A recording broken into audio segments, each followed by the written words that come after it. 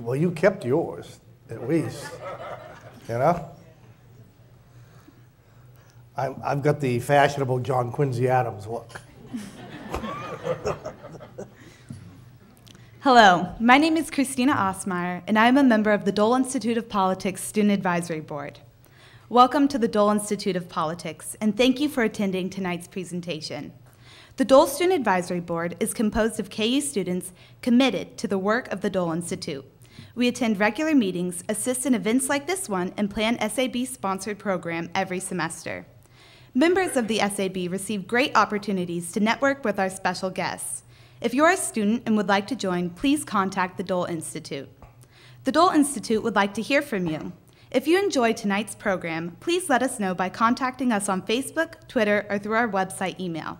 Your attendance and feedback help shape our future programs. Before we begin tonight, I'd like to remind you to please turn off your cell phones. After the interview, we will have some time for audience questions and answers. If you have a question, please raise your hand and a student helper with a microphone will come to you. Please ask just one brief question. And now, please welcome Barbara Ballard.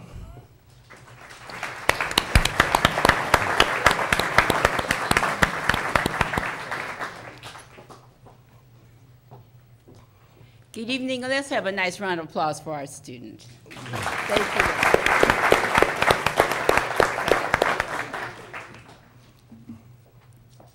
Well, again this evening, welcome. And we are delighted. As Richard said, he's always surprised to see so many people here, and we're not surprised.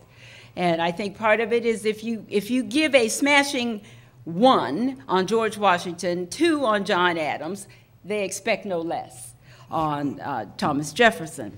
And I think you all know what Richard Norton Smith can do. Before I start with just a little bit of an introduction, I do want to just brief you on what's on our back, again, for our programs. And again, we want you, if you can, to make our study groups with Dole Fellow, Brigadier General Roosevelt Barfield. And it's the U.S. Engagement, Political, Military Affairs. And he started his program on the 13th. So Wednesdays from 4 to 5:30. If you've not come, if you come once, I can almost guarantee you'll come again if you can fit it in your schedule. Again, we have the Kansas New Tax Policy, Boom or Bust, and that will be next Sunday, February 24th at 4 p.m., and that will be between State Senator Tom Holland and Kansas Secretary of Revenue Nick Jordan. Nick Jordan is a former senator, so that will be a lively program as well. And Leadership and Globalization in the Sports Series, Reinventing the Empire with Sporting Kansas City CEO, co-owner Rob Heineman, and that's March the 5th. And again, our Fort Leavenworth series, At Home and Abroad, selected topics on World War II, War on the Atlantic, Not Battle of Misconceptions and Clarifications. And I think you will find that interesting as well. For our third program, and again, you know what our title is, In the Beginning, 3 Men Who Made America, with Richard Norton Smith. And I was looking over some of his notes and what he had to say on his first and second. And with George Washington, I asked him, did he have any children? And he said, no, none. He was father of our country. And so when we look at that, but interesting thing about it, he was married to Martha. Now, John Adams, well, and George Washington was born February 22nd, 1732. And he was born in Westmoreland County, Virginia. John Adams was actually born in 1735, and he was born in Massachusetts Bay, and his wife was named Abigail. And Thomas Jefferson's wife was named Martha as well, and he was born in 1743 in Albemarle County, Virginia. So you look at this in terms of President 1, President 2, and now we're going to President 3. I mentioned it to someone today in the Capitol, and they kind of smiled, and they said, well, Adams was like the middle child.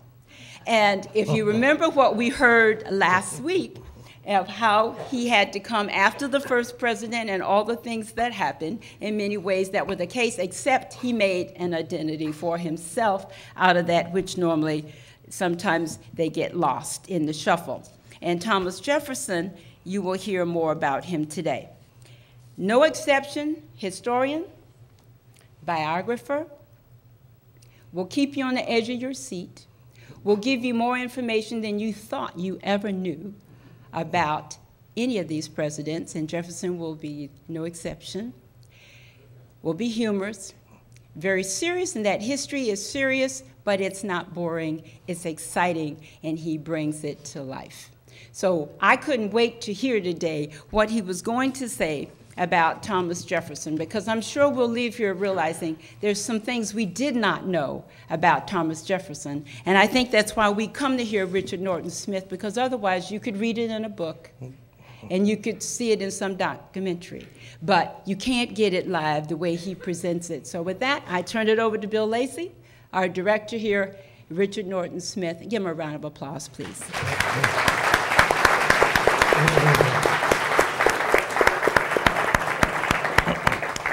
Thank you, Barbara. Richard, I think the last time we had cold temperatures like this was 2 years ago when we did your program on Woodrow Wilson in a blizzard. How many of you, there were a few people, hardy souls here that night. How many people were here for the Woodrow Wilson in the blizzard? See there? So I also knew it would be a cold day in Kansas when Woodrow Wilson packed the Dole Institute.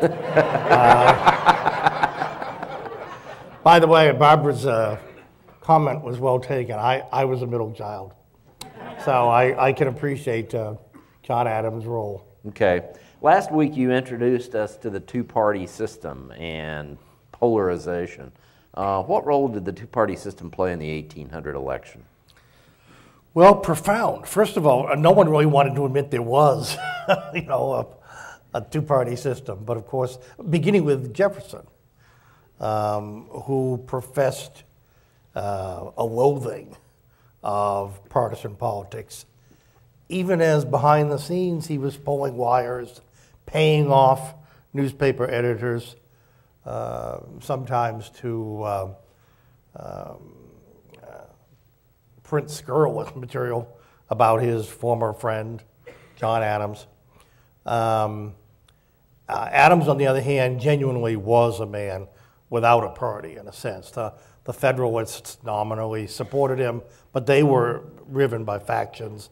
Alexander Hamilton despised Adams. So Jefferson had the advantage going into that campaign of actually a recognizable, to modern eyes, well-organized, disciplined, distinct, ideologically driven political force that existed at multiple levels. It existed in Congress, it existed in the states, and it certainly existed nationally in the presidential race. And in fact, in some ways, the presidential race furthered the business of developing and defining the two parties.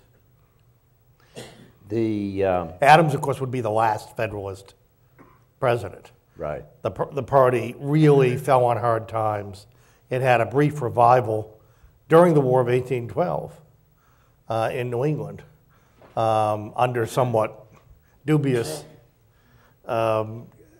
circumstances. There were many Federalists who not only opposed the war with Britain, but who were actually willing to entertain the idea of seceding from the Union. Mm-hmm. Very interesting piece in RealClearPolitics.com today about a professor at Williams College, a history professor named Patrick Spiro, who is allowing his students to mock up would-be campaign ads from those early campaigns in lieu of doing tests and exam. And I wanted to show a couple of them tonight, but the print in them are so small that you wouldn't be able to see them on the screen. But you might want to go to that website and check it out, or email me if you can't have any luck finding it. But they use quotes from various newspapers, ministers, stuff like that. Jefferson was called an atheist, an infidel. Sure. He was the infidel. How bitter was that campaign? It was. Some people think it's the dirtiest campaign in American history. It was certainly the dirtiest to that point. Jefferson was denounced as an infidel, a macaroni importing Francophile. Can you imagine? Forget French fries. This was a man who had said that France is every civilized man's second home, and adored French cuisine, and was willing to go deeply in debt to indulge his appetites. The very same man who is presented as the face of democratic, small government, the champion of the underdog. Adams was accused, and this is just beyond belief. I mean, picture John Adams, who was, he's not going to win People magazine's Sexiest Man Alive contest anytime in our lifetime. But he was actually criticized. It was alleged that he had brought a quartet of prostitutes imported from Europe. Jefferson brought macaroni, and John Adams allegedly brought other delights, 2 for himself and 2 for George Washington. And Adams, whose sense of humor was unreliable at best, in this instance saw the humor and lamented the fact that General Washington, took 2 of the 4 and only left him with 2. It was a campaign. In some ways, it would be recognizable today in the sense that people frittered away a vast amount of time and resources and intellectual energy on superfluous issues, on character assassination. And they avoided dealing with difficult, intellectually naughty issues. Okay. What qualities did Jefferson bring to the presidency? Jefferson is, I remember something Joseph Ellis said, that if Jefferson, who wrote a fine book on Jefferson's incredibly subtle, contradictory, some people think hypocritical character, he said that if Jefferson, he's the most elusive of all the founders, perhaps of all the presidents. If he were a painting, he'd be the Mona Lisa.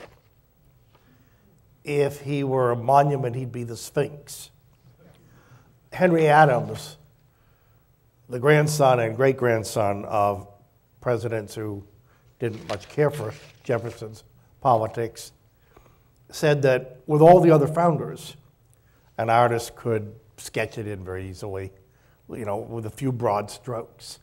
But with Jefferson, and Jefferson alone, you would need the finest of pencils and the subtlest of shadings, and even then, it would be subject to varying interpretation depending upon what you brought to it. That's a long-winded way of saying that this was a man who combined opposites with extraordinary, unthinking ease. He certainly thought of himself and presented himself, as I say, as a great champion of the dispossessed, of the average man, the working man. But he certainly didn't live that life himself. His attitude towards slavery, of course, is one that continues to excite debate and anger. I think it's not easy to explain, but it's easier to explain if you just trace it chronologically. As a young man, Jefferson was more politically radical and willing to challenge the status quo, including on the subject of slavery. As a member of the Virginia House of Burgesses, for example, he had legislation that he was prepared to introduce that would allow slaveholders to voluntarily free their slaves. It became very clear that it would go nowhere and it would not serve his interests or the cause for him to do so. Later in life, of course, he famously said of slavery, we have a wolf by the ears. And in a strange way, and I want to be very careful how I phrase this, I'm not really equating for a moment the horror of slavery with the philosophical bondage. But the fact of the matter is that Jefferson and his class were themselves imprisoned by this economic system that many of them understood viscerally, emotionally, morally was wrong, and certainly was at variance with what the country professed to be all about. but they literally did not know how they could do away with it and still have the house on the hill, the wine in the cellar, the books in the library. In some ways, that's one more reason why Jefferson is us. Jefferson, in so many ways, encompasses the diversity, the variety, the contradictions, and the aspirations of America. It's one reason why I think, we build memorials to Jefferson. We quote Jefferson on the 4th of July, and I hope we always will, but it's Hamilton's world that we inhabit. Mm-hmm. Now, Jefferson, and you spoke last week about Adams kind of being the father of the modern Navy. And Jefferson's the one who scuttled the modern Navy. Yeah, opposed it, but he wasn't at all reluctant to deploy him in the First Barbary War. Again, remember, this is a classic. I'm glad you mentioned that, because the serious, really profound contradictions in Jefferson's character go to the essence of what kind of president he was, what kind of leader he was. He sincerely believed, certainly, that the best government was the least government. He was the strictest of constructionists. When the Alien and Sedition Acts were passed, he secretly wrote a resolution. Virginia or Kentucky, Madison wrote the other. But Jefferson and Madison wrote resolutions for each state to adopt that would proclaim basically that every state could nullify any federal rule, any law that they found to be objectionable. Well, you can imagine the long-term consequences of that for the Union. And that goes to the heart of just how strict Jefferson was. And economy. When Jefferson became president, the federal budget, the national debt was $111 million. The annual budget, the way Jefferson wanted, it's about a $9 million annual budget, of which $2 million was spent on government operations, and $7 million went to retire the debt. That was Jefferson's idea of how government should operate. He closed down American legations abroad. He, took a knife, certainly, to military expenditures. Remember, it had always been a Republican small r belief amounting to religious certitude that standing armies posed a threat to the liberties of those they were supposed to protect. They also posed a threat to the economic stability, and certainly they posed a threat to Jefferson's plan to pay off the deficit, and that extended to the Navy. Jefferson basically scuttled the frigates, most of the ships that Adams had commissioned. And yet, your point is well taken, this is the president who reversed the passivity. Under Washington, under George Washington, the United States, there was a little item in the budget every year, bribes to the Barbary pirates. That was the price necessarily we paid to stay out of war, because getting into a war would be worse than paying the bribe. It was Jefferson, the non-militarist, the economizer, who basically, on his own, in a display of executive authority that Washington, I think, would have shied away from, took on the Barbary pirates. He didn't have frigates, so they had these little gunboats, which were called Jeffs. And they were enough to defeat the Barbary pirates. And of course, in the process, give us the immortal line about to the shores of Tripoli. Where do you think it comes from? In the Marine song. It was also Jefferson, the non-militarist, who commissions the United States Military Academy at West Point in 1802. Go figure. I mean, this man who is basically scuttling the physical defenses of the nation, and it will really come back to haunt him in his second term, and of course his successor even more, nevertheless is laying down this groundwork to professionalize and to some degree nationalize an army that doesn't really exist. In 1803, he made the Louisiana Purchase from France, purchased all that land for 3 cents an acre. 3 cents an acre. How important was that to the country and to his presidency? Well, it's how you get up on Mount Rushmore. You know, I mean, basically, because there were enough other problems with this, particularly the second term. But when you double the country for $15 million. Now remember, and Jefferson was torn. He was torn every which way. He was torn philosophically. He wanted, actually, he couldn't remember. This is the man who told George Washington, you can't have a national bank because there's no mention of a bank in the Constitution. Well, there's certainly nothing in the Constitution about how the president on his own can buy, 828,000 square miles from Napoleon. And so Jefferson was torn. Philosophically, it went against everything he ever believed. He toyed with the idea of submitting a constitutional amendment, but Napoleon wasn't going to wait for that process.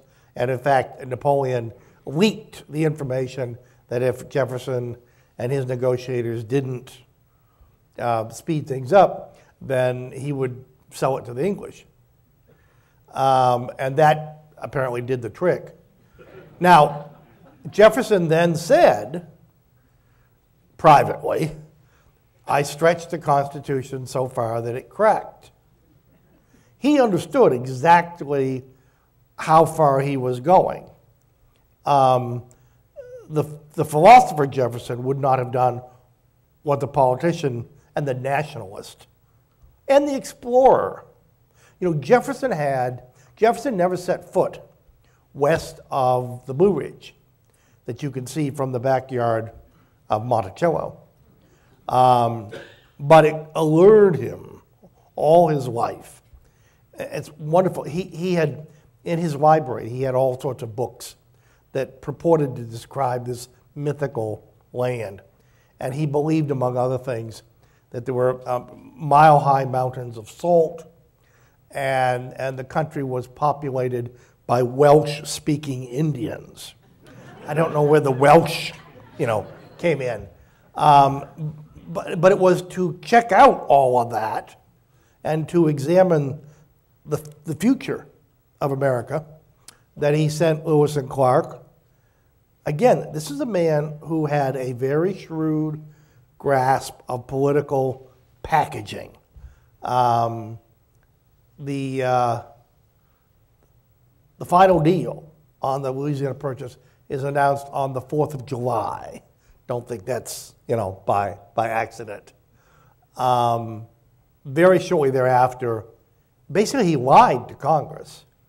They got $2,500 out of Congress to fund the Lewis and Clark expedition, including $696 for Indian gifts.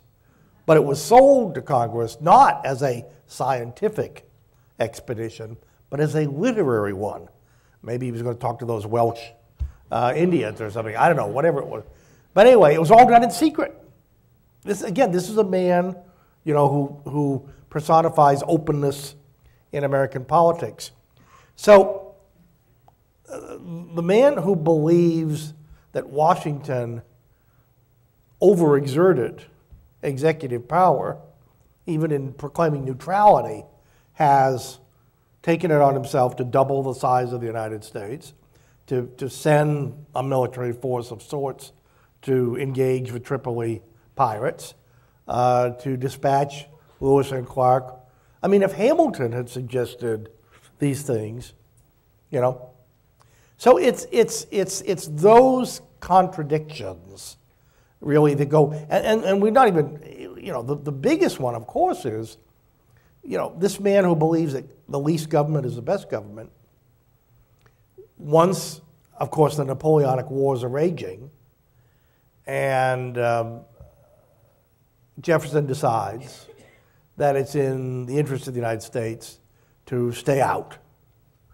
And he comes up with this harebrained, in retrospect, scheme for an economic embargo, which presupposes that American trade is vastly more significant to the French and the British than it really is.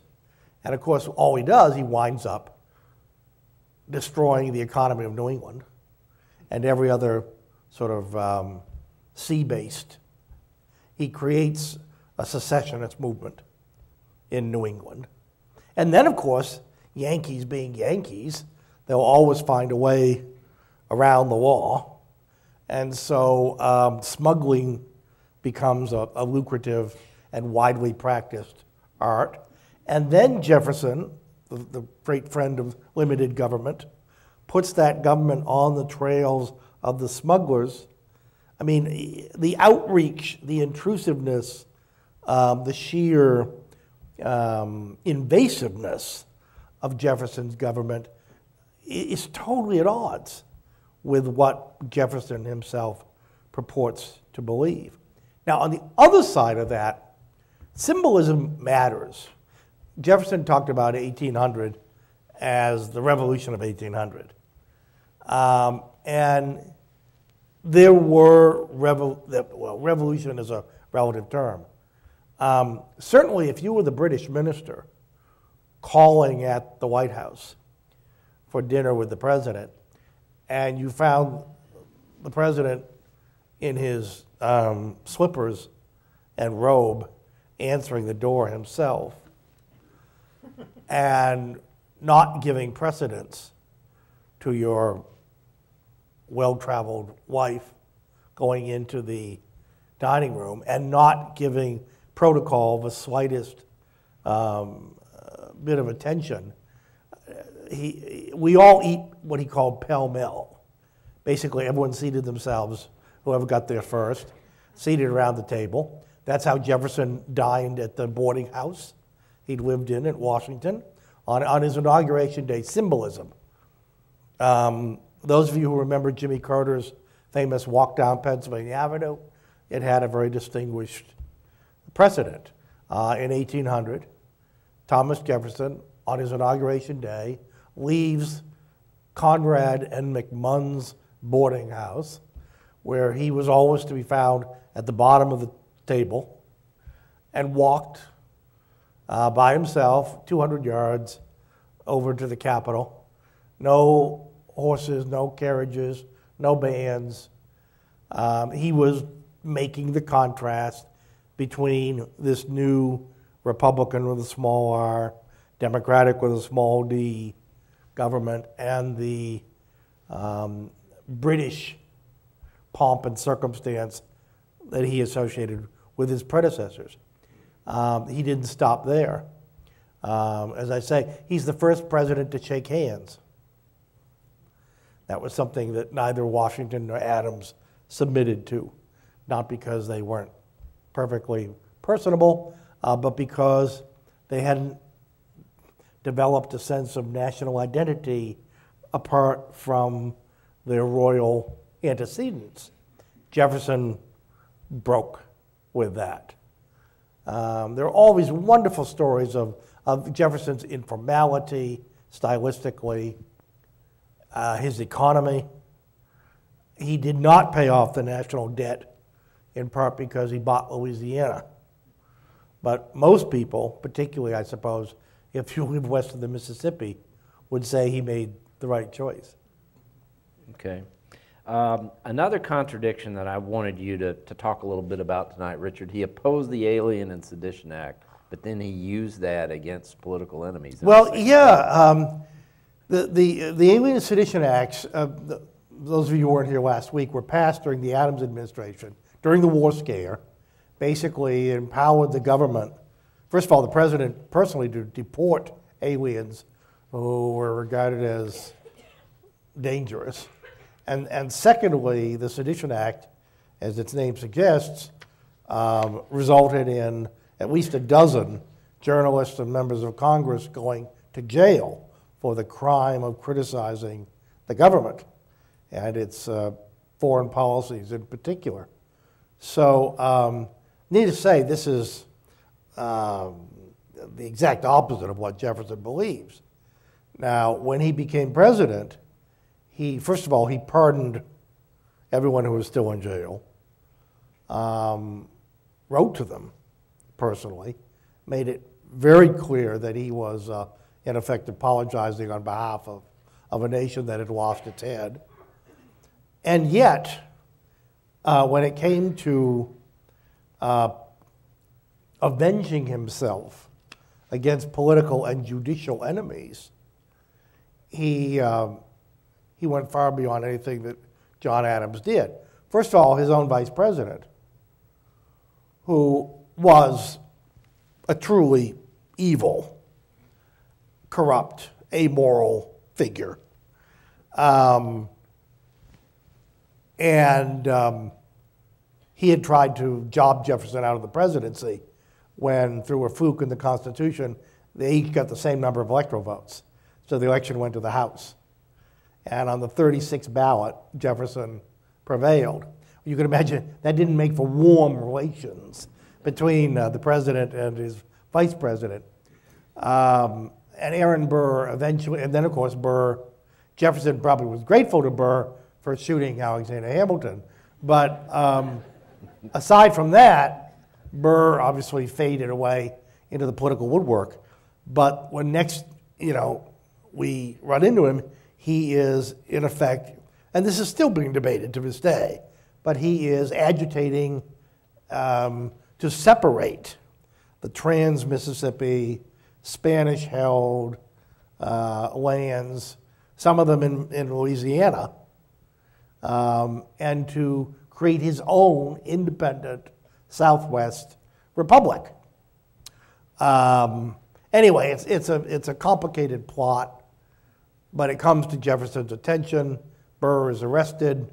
Jefferson wants him tried for treason. Not only that, you mentioned the Sedition Act. Jefferson, remember what John Adams did with the famous midnight judges?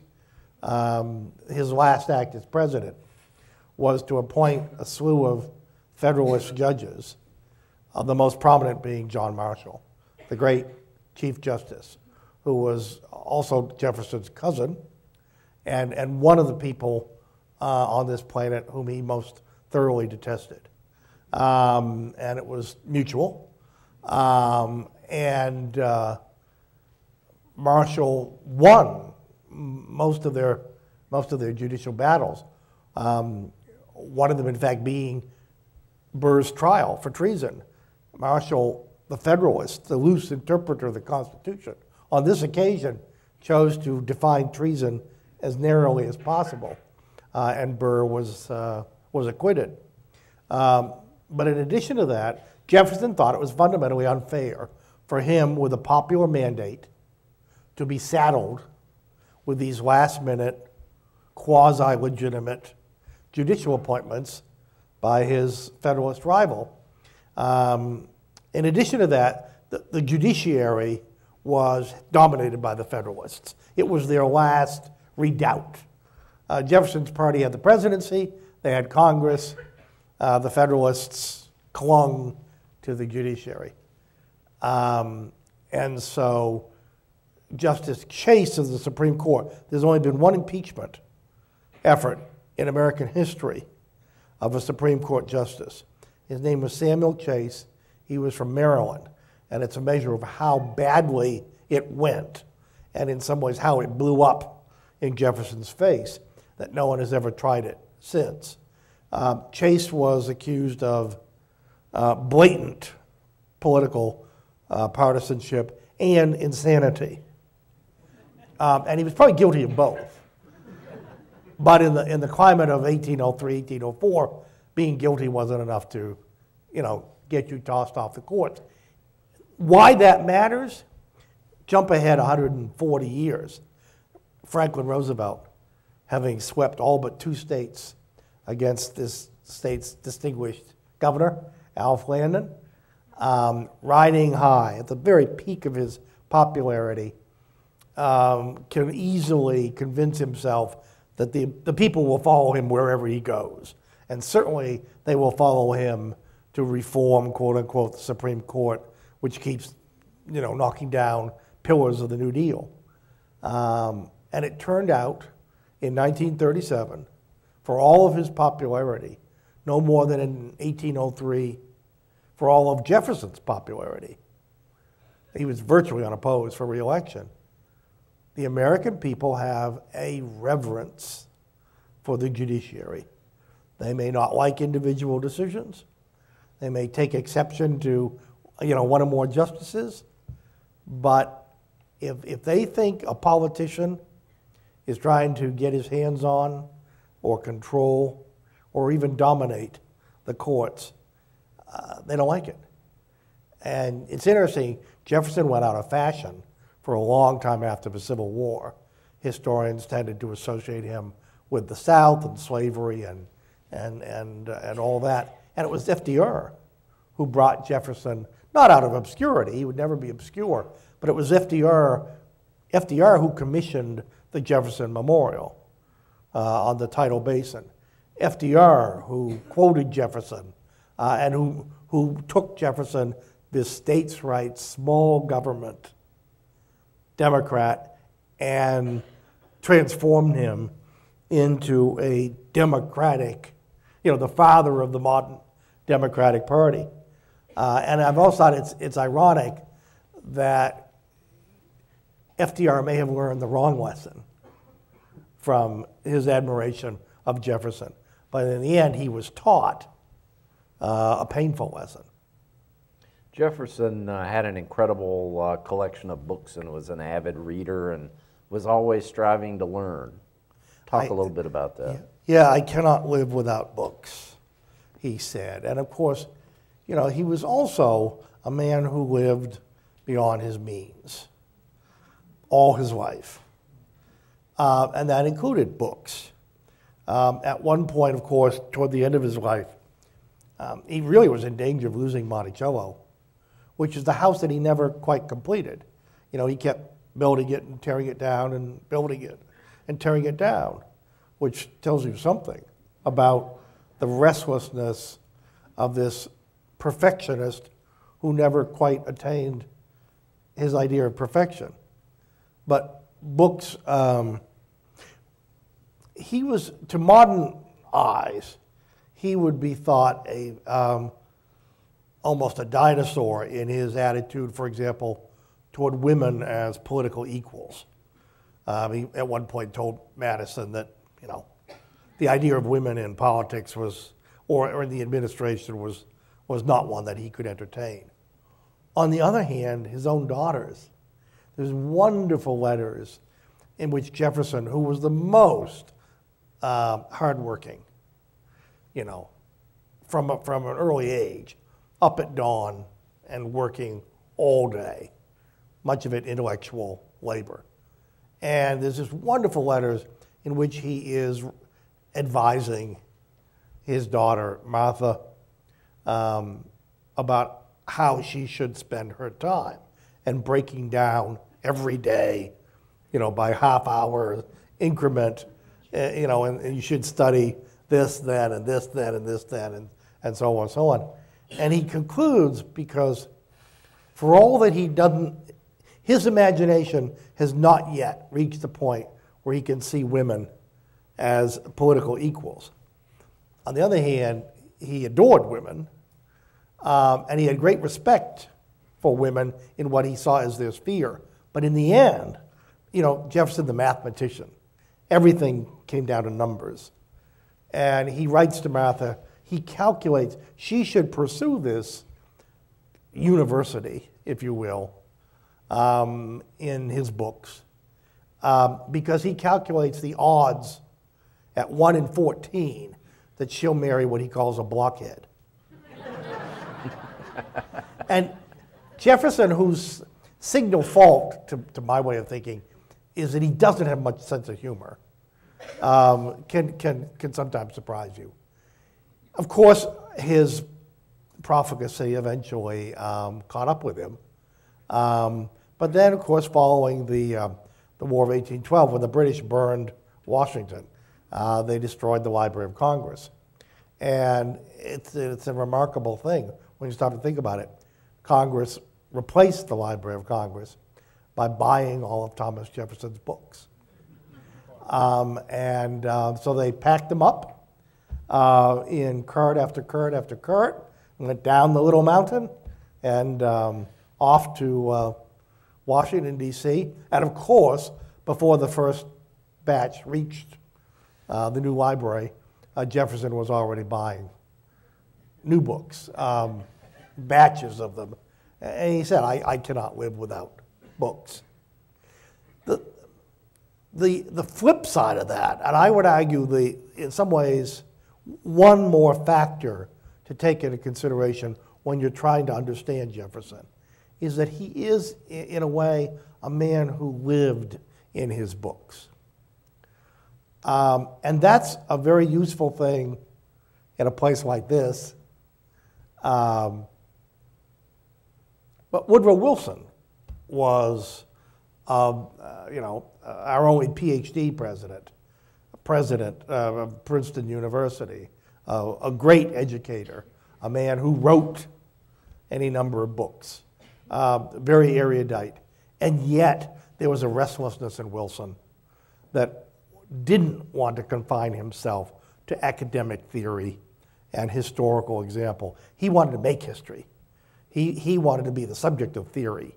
And I think part of Jefferson's otherworldliness, part of his distance from the way, some of the complexities and contradictions about Jefferson stem from the fact that so much of his emotional life, as well as intellectual life, was defined and I think limited to the written word. It's one reason why the last word will never be written about Jefferson. Every generation needs to rediscover him because he put in immortal words what we as Americans like to believe sets us apart from everyone else in the world.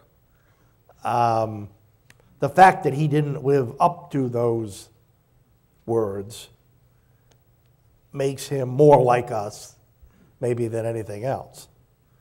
But the gulf, the gap between what he professed, what he advocated, what he asserted, and what he lived is one that every president, and to some degree every American, every patriot, has grappled with ever since. And that's why Jefferson is timeless and always subject for a good argument. The founders are held in very high esteem by different political organizations and groups. I'm curious, Jefferson was really a complex figure. I wonder what some of those groups would think if they knew that he owned and read the Quran, and that as president he had spent the equivalent in today's dollars of, let me get that figure here, $150,000 on wine for the White House during his presidency. Oh yeah. Again, the man of the people. The foe of extravagance. Go figure. But you all know, I'll bet most of us, to varying degrees, are more complicated. None of us can be summed up in a phrase.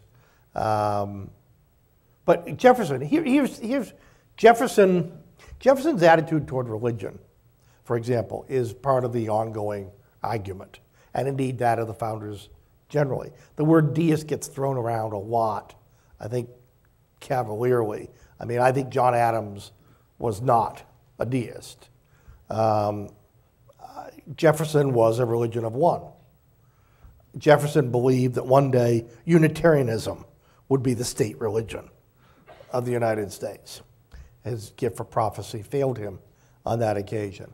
But remember what Jefferson did. Jefferson, you can go online and buy the Jefferson Bible. This is so Jeffersonian. Jefferson decided he would take the Bible and he would cut all the parts offensive to him. Everything that reeked of the miraculous, everything that couldn't be explained scientifically, and all the miracles. Get rid of the wine and the water and all of that, and Lazarus disappears. And what he's left with, the Jefferson Bible, which you can buy, is a book of ethics by what he said was the most sublime teacher who ever lived. That's how he looked on Christ. The notion of an afterlife was something that didn't fit into his scientific universe. On the other hand, there's such touching elements of this. When he was a young man, his best friend, Dabney Carr, this was before Monticello was built, and they would study their books under a great tree on the hillside of the little mountain, what was then called Tom's Mountain. And they made a pact, as young men will do, that whoever died first would be buried on the mountain by his survivor. And lo and behold, in one of the many tragedies that came into Jefferson's life, his best friend died. I think he was still in his 20s. And he was the first to be buried in what is now the Jefferson graveyard on the side of the hill. Of course, later on, Jefferson, who was, by all accounts, enormously happy and fulfilled in his marriage to Martha Wayles Skelton, herself a young widow. They were only married 10 years, and she died in 1782. And before she died, she made him promise that he would never marry again. Now, if you want to trace the Sally Hemings story to that poignant encounter,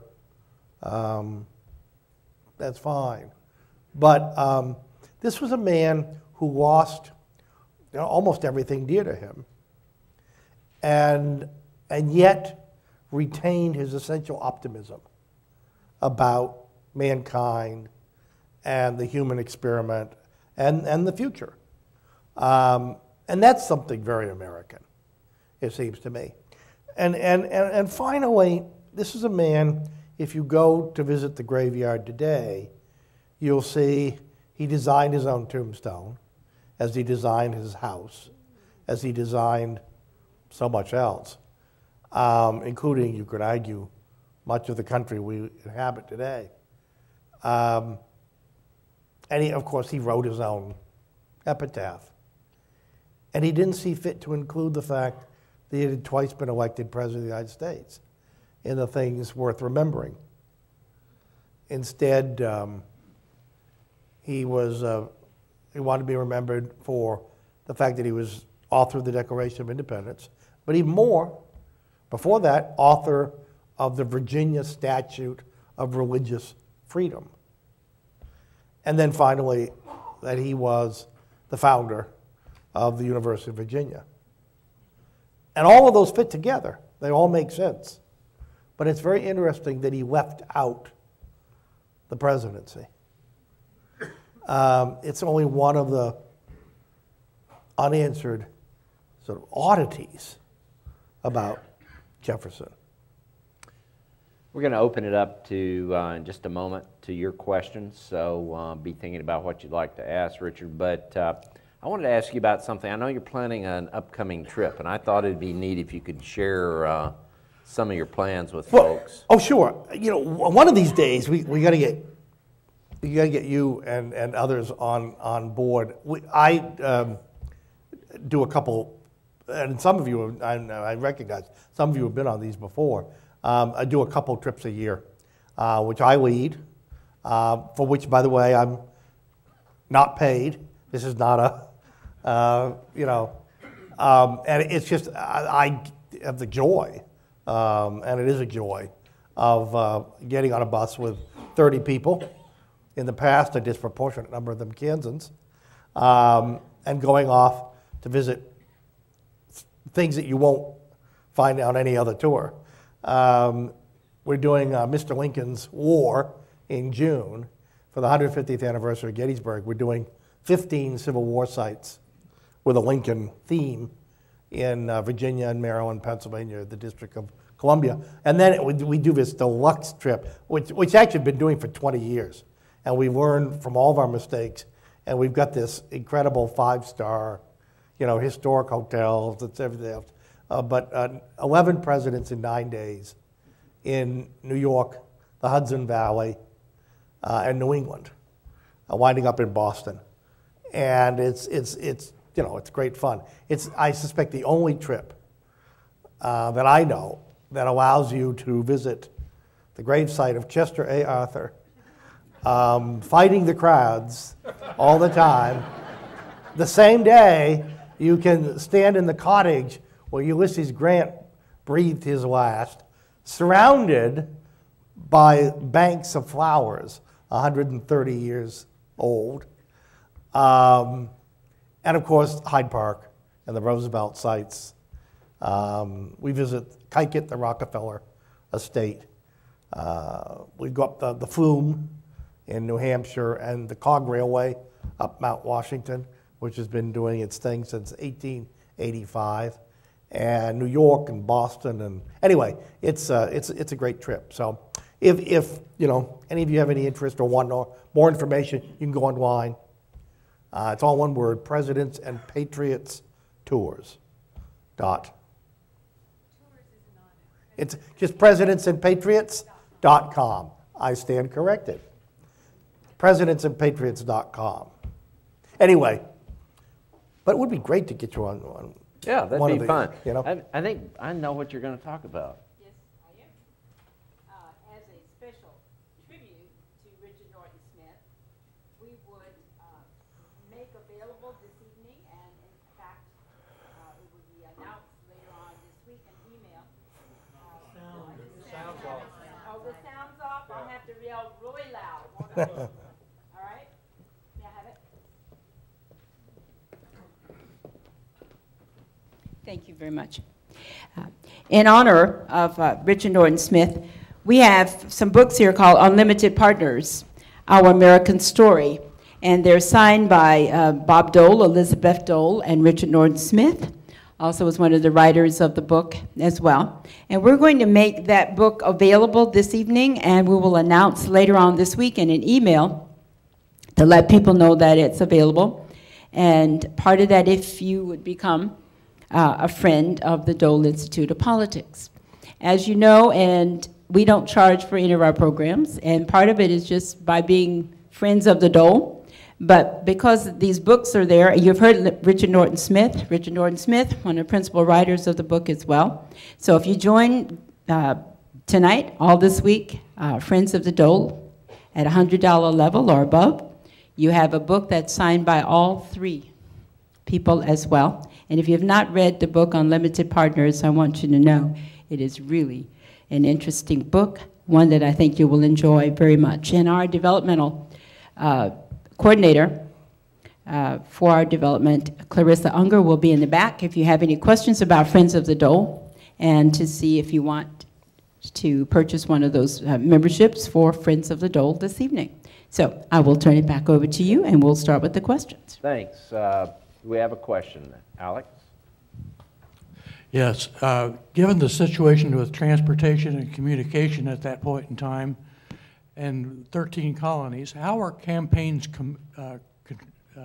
conducted? That's a great question. It is a good question. Yeah, it's first of all, there's nothing uniform. So, for example, to this day, it's almost impossible. For example, if you ask me what was the popular vote in 1796, say Adams and Jefferson? I couldn't really answer.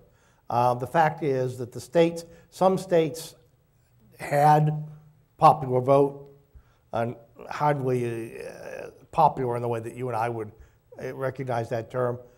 Most states, however, still elected their electors by state legislature. And so the element of popular participation was limited. For the most part, the campaigns were waged in the press, in intensely partisan, venom-spewing instruments of one or another party who made absolutely no claim to objectivity and would not have understood it if anyone did. Newspapers existed to advance the cause of one party, one candidate or another. And of course, Jefferson, famously, as Secretary of State in the Washington administration, hired a man named Philip Freneau, an indifferent poet, but a brilliant polemicist, to be a clerk, an interpreter at the State Department. The fact of the matter is, while he was drawing a public salary, he was spending all of his time engaging in character assassination of the rest of the administration in print, and very effectively, I might add. And the funny, as far as we know, because people kept diaries, Washington never called Jefferson overtly on this. There are conversations where it's clear that Washington is aware of it, he's not happy about it, but he's walking on eggshells. The last thing in the world he wants is to see either Jefferson or Hamilton stalk out in anger. He's all about buying time. He wants to keep both of them in his cabinet as long as possible, even if it means offering himself up as something of a punching bag. You have a question in the back? Yes, you'd mentioned Jefferson's views on nullification. Do you see this as being in a direct line to Calhoun and later the Confederate secession? Unfortunately, I do, in the sense that that's how they saw it.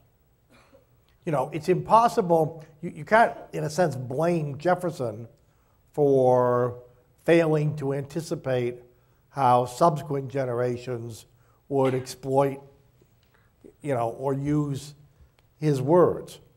But there's no doubt that he provided some pretty sacred cover for people like Calhoun and those who agreed with Calhoun about the basic issue of nullification, which of course would recur during Andrew Jackson's presidency. Jackson, who certainly considered himself a Jeffersonian, but was first and foremost a nationalist, and made it very clear that if anyone tried to nullify a law around him, he was prepared to lead an army into South Carolina and drench it in blood. Jackson was a man who knew his own mind, and Lincoln subsequently referred back to Jackson's example. So we know on the other side of the argument, there's no doubt that later generations referred back to their predecessor, and I think it's not surprising that likewise, that's actually one reason why, as I said earlier, Jefferson went out of fashion for a long while in the late 19th and early 20th centuries, because he became mixed up with exactly that school of thought. Okay. In line with your theme of Jefferson's self-contradictions, I'd like to ask you to comment on his views of the indigenous nations in this country. And I think he promoted the study of the languages, indigenous languages. Yeah. I think wasn't he a founder of the American Philosophical Society? And yeah. But also, a friend of mine who is a member of an indigenous nation told me that he told Lewis and Clark to annihilate anyone that resisted them.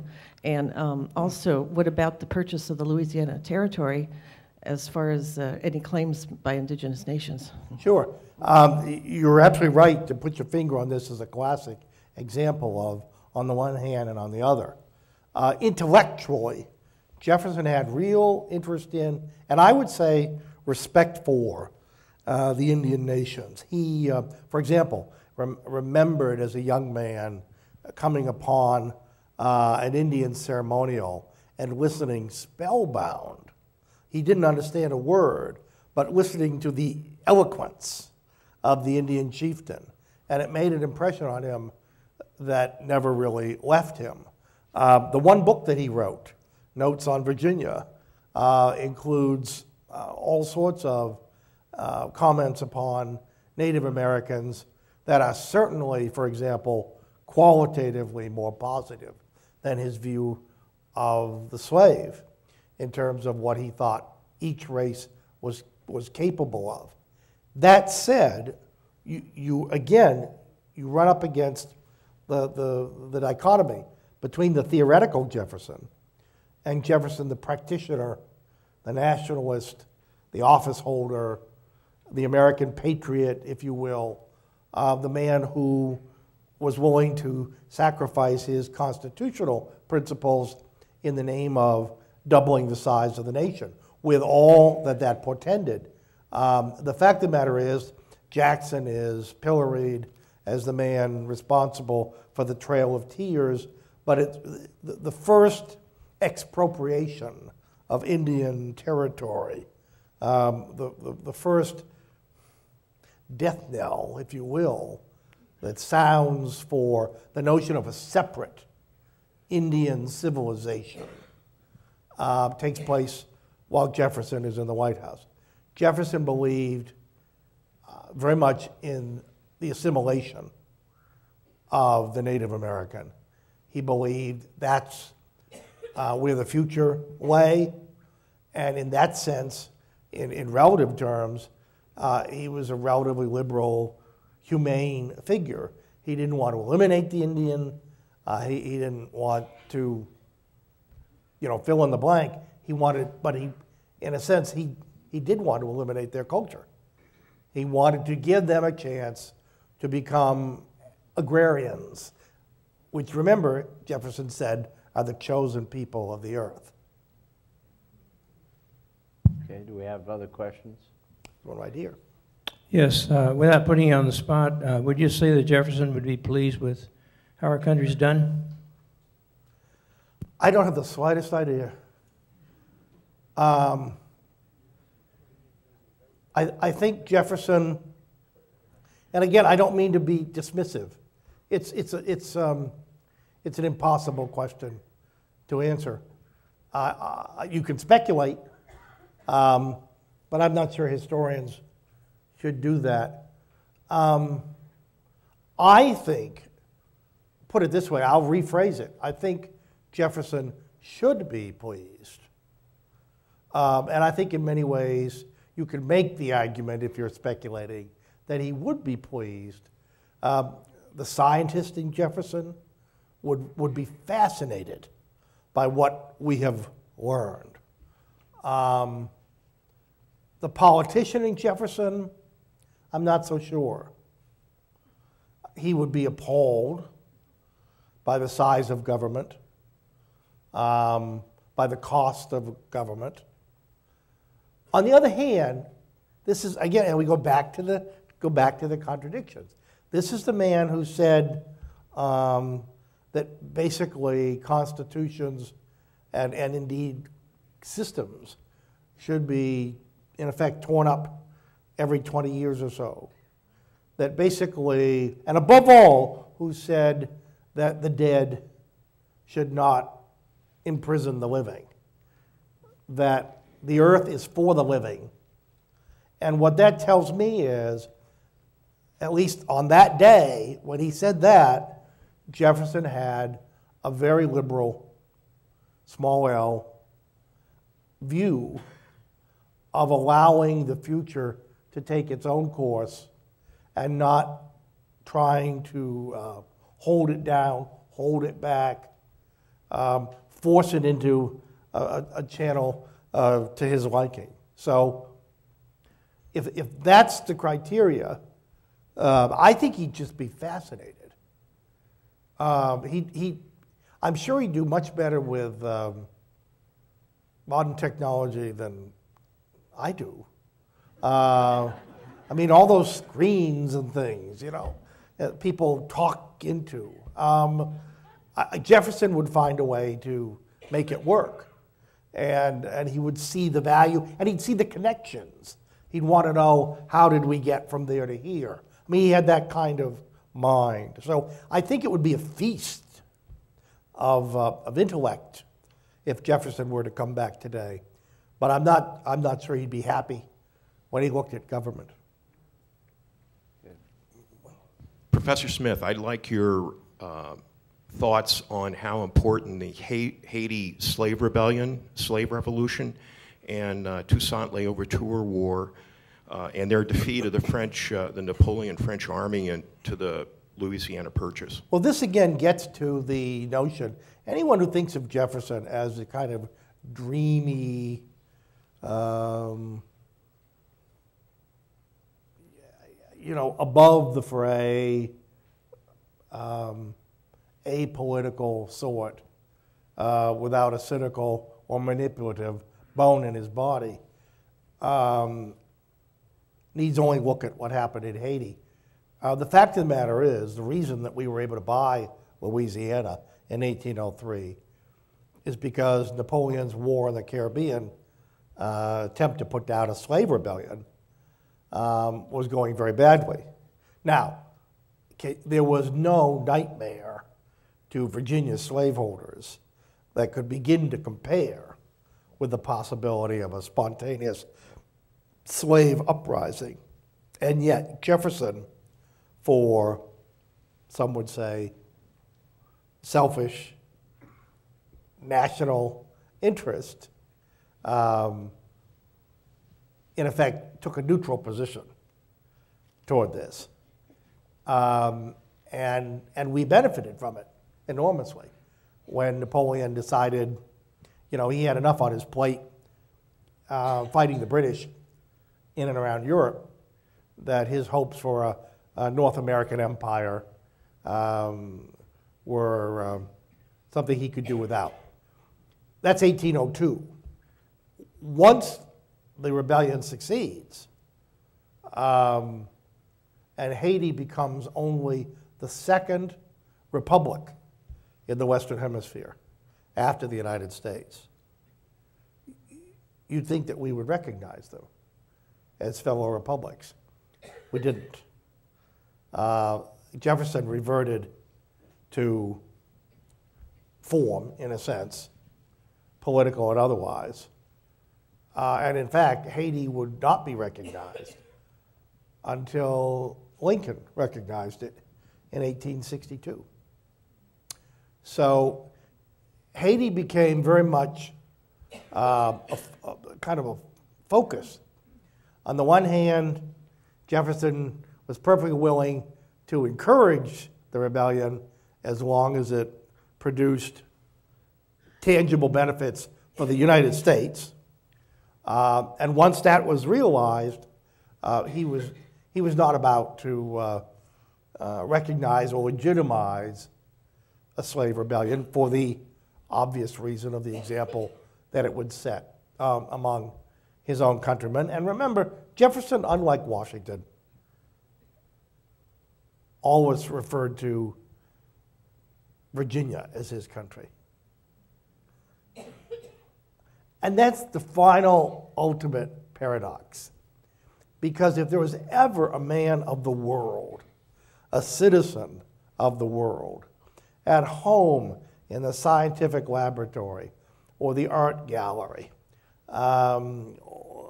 you know, chasing zoological specimens, Jefferson during the war got into this heated argument with his French counterpart, and he insisted that American creatures were bigger than those in Europe. And for example, that a reindeer,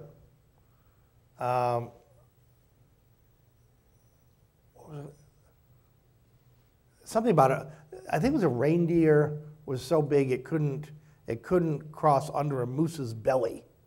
And so he sent a specimen. He sent a moose, dead, needless to say.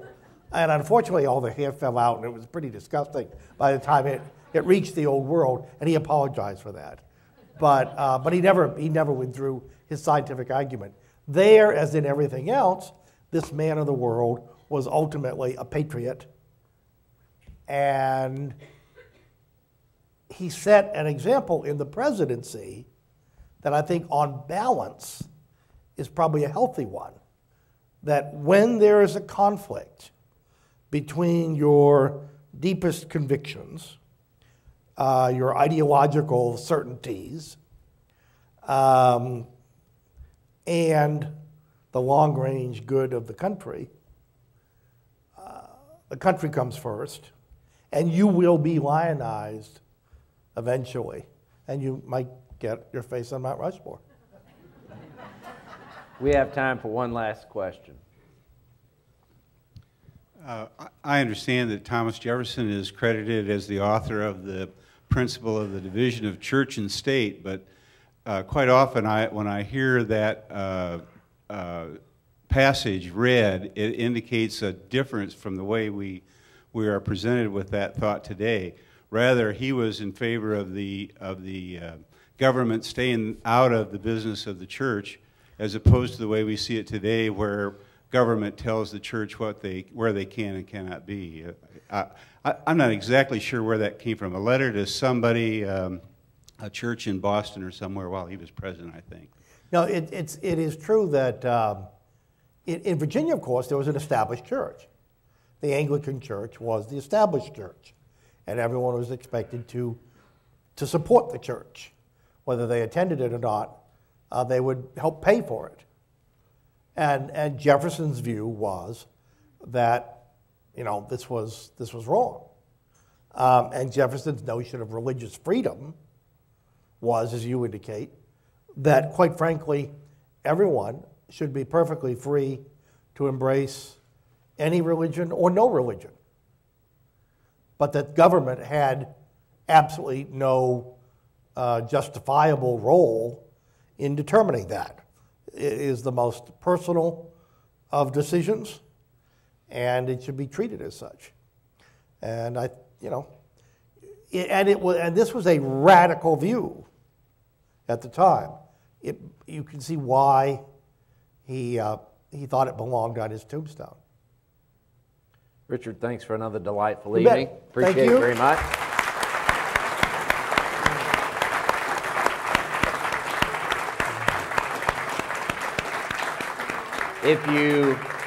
If you missed our first program on Washington, we will be at the Edwards campus tomorrow night doing Washington. So if you missed it, or if you just can't get enough of Richard, come over to Edwards. Come over to Edwards at 7:30 tomorrow night and join us there. Thanks for coming out. Hope to see you Sunday afternoon.